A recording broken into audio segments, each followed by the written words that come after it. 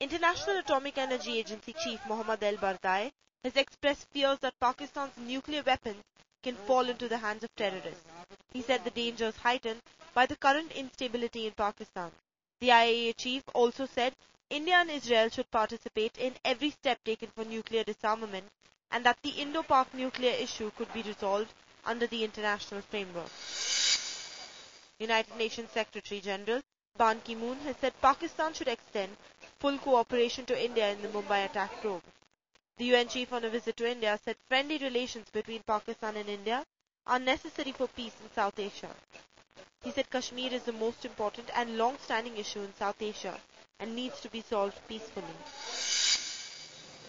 British Foreign Secretary David Miliband has said Pakistan must go further and faster in prosecuting 2611 suspects. He said Pakistan's probe should end in prosecution and if people are found guilty, in punishment.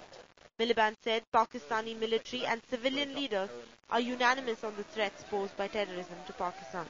Bureau Report, CNN IDM.